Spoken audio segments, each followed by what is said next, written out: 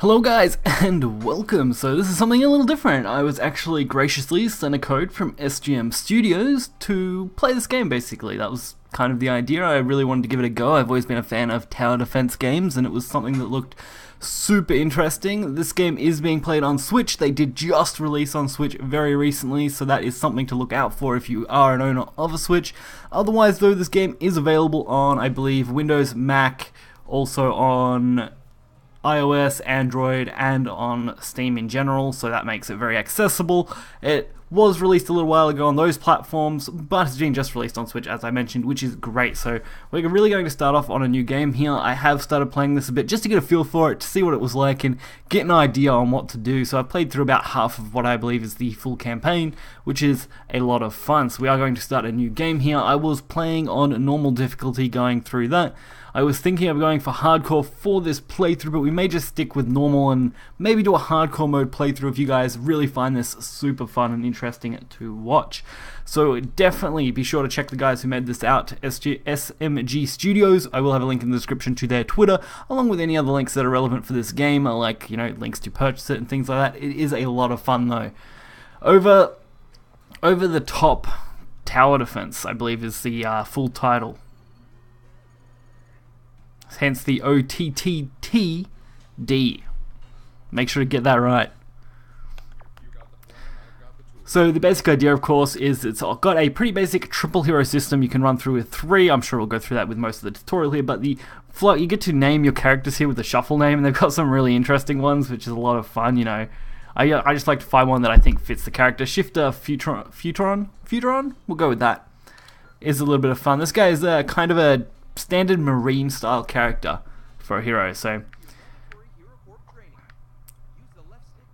of course they run you through pretty much the basics, left stick, move around, the right stick to kind of zoom,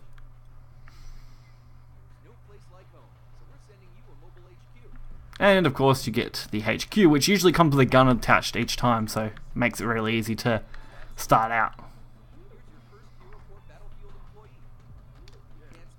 So you can move these guys, so you can kind of rebalance where you want them to be.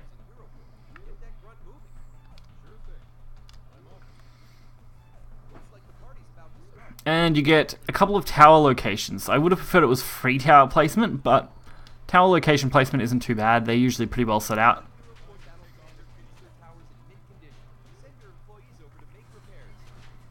And, of course, some characters like this one, for example, can actually repair things like towers. So this guy's a repairer. I pretty much run him on my playthrough at the moment. He's really quite solid. And you can cycle through towers using the triggers, which is actually pretty cool. Just B to deselect.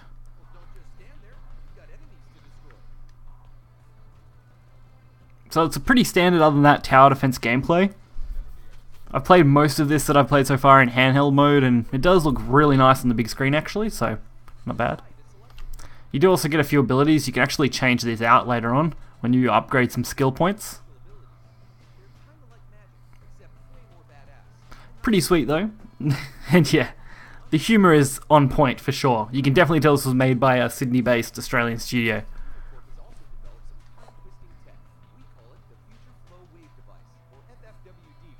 So, fast forward. So you can fast forward like this.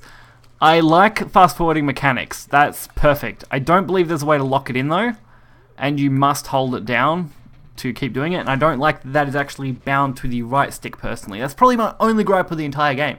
I really enjoy all of it, except for the fact that you have to hold that right stick in, especially in something like handheld mode. So we get some XP, yes, sweet little level 2 engineer. So we can go through now. We're on the skill tree and we can kind of click through and pick what we want.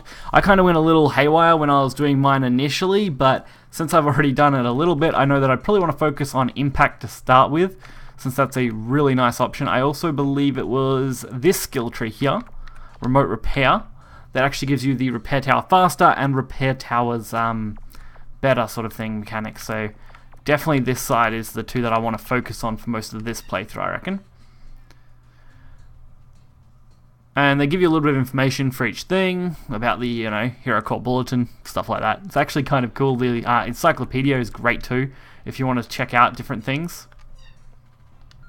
There is also endless mode, actually. We'll click on that. You don't unlock it until you've got at least 39 total stars, and I have unlocked the first one on my other playthrough, and it's a lot of fun in endless mode, although I did find it very hard, and it's very easy to accidentally go back too far. That's the only other thing. It doesn't ask you, do you want to leave this game? But luckily, I believe the save is pretty automatic, so you don't need to worry about losing your save progress as long as you're not in the middle of a game, I believe.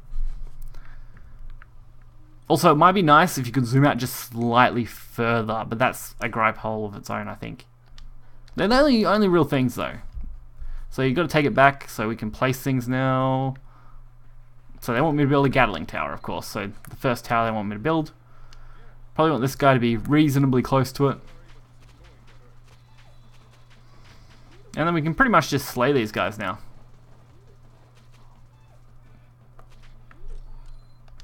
And now we actually got a pulse one. So they did give us some for free. They do that occasionally, especially in the tutorial levels. You might start out with 1 or 2 towers, especially as you're getting new ones. And you can upgrade your towers. And they have a few different upgrade paths. So you've got your basic kind of upgrade paths, and then bigger ones as you go through, which is a lot of fun. And honestly, the character designs are really cool. Like, I mean, a crab with what looks to be a sniper side of weapon is always a really fun one.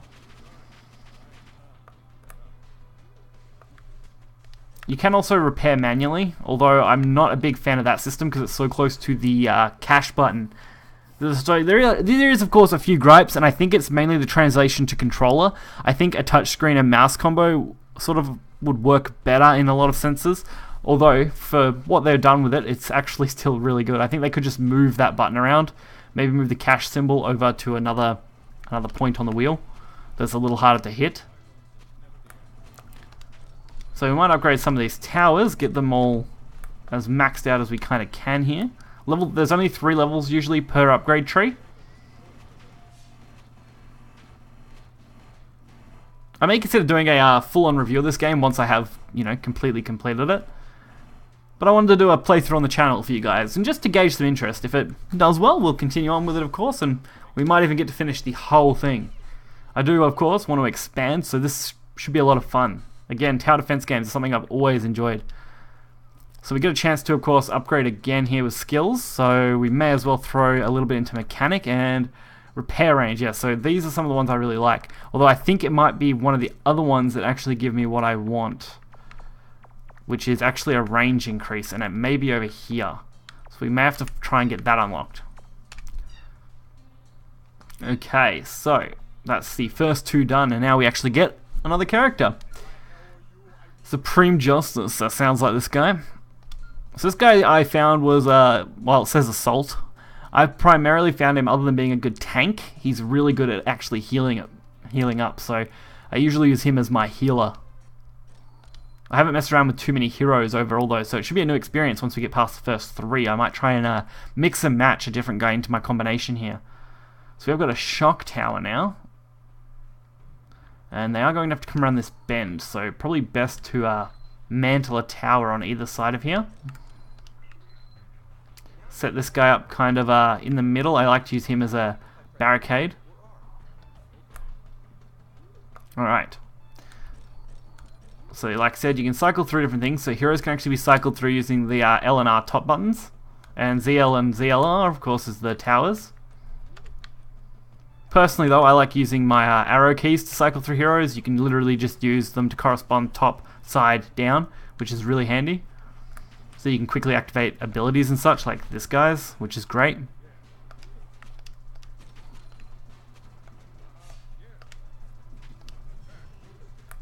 So we can, of course, beat most of these, which is good. May actually upgrade that shock tower. Might be a good idea. Get him up to a 2-stage shock tower. Alright, so this is definitely not good. As you can see, I wanted to show off the base, of course, how it takes some damage. Optimally, you want to take none, of course. Taking none would be best.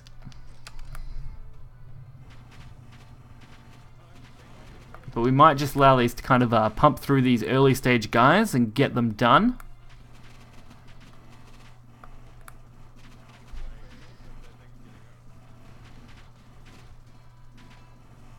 And we're almost done with the stage, which is good. Get a few upgrades in here. And that should round out our 3 major towers that we're using right now. Of course, you can come back to these modes and replay them to get better scores, so you can try and go for 3 stars. I do find that some cases that's the best thing to do. Sometimes you're better off re-grabbing the missions when you can. Especially since it does have RPG elements with the whole level up system. There's also a weapons system as well where you can swap out weapons and armor and stuff like that that you purchase. So that's actually really cool and in-depth. So there's a lot of strategy you can put in, which is nice.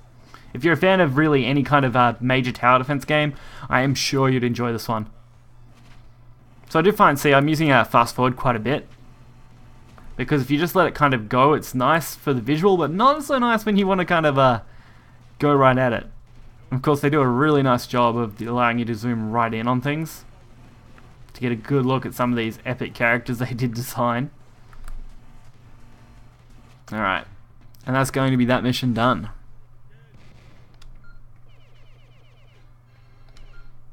So we managed to get the double level up. Whenever you get initially a character leveled up like that, it does give you the chance to go to, of course, its skill. So heal wave, if you need to heal your team, I personally focus on that usually, going with the heal wave initially. That's why I'm probably not going to spend any points right here on his character, since there isn't much point. We might try and get through woods for this episode, for this part of the playthrough. We'll see how we go. So we'll get our tank in the front, of course. We'll back him up with a little bit of support here. And then we just have to set up a couple of decent towers to really close this out for us. So I think if we set it up like this, we should be fine. You can obviously skip the initial countdown using the negative button, which is good. Eyeballs. Oh, not my favorite thing to go up against, to be honest. Because of the way they duplicate, and some of the designs are really cool. I mean, the glasses ones that I believe have a little bit stronger defenses are a lot of fun. Alright, so there goes those. They still haven't, they've dealt no damage to our base, which is positive.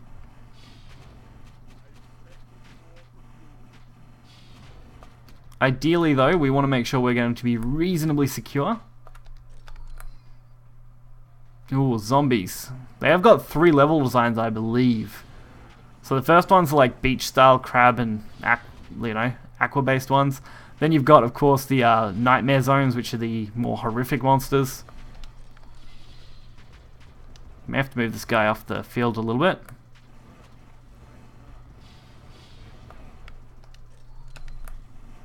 No, we just want to get that to 8. There we go. So we are going to take some damage. I probably don't have the best layout for this, although these towers do a really nice job of cleanup. May have to actually put in another one. They are really quite good. Alright, there we go.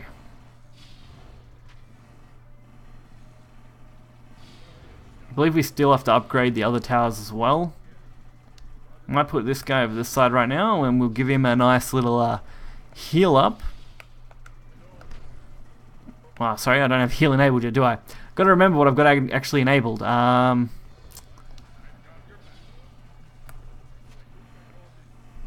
We'll kill this though. We'll wipe these out. That should be pretty comfortable.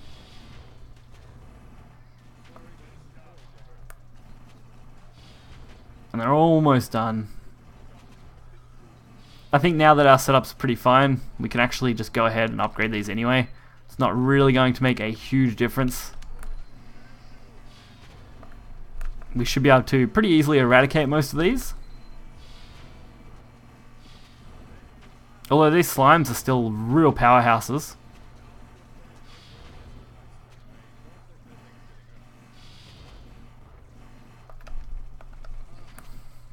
Okay. As I said, coming back to this becomes a little easier. Although it looks like we might actually lose. Jeez, it'll be close.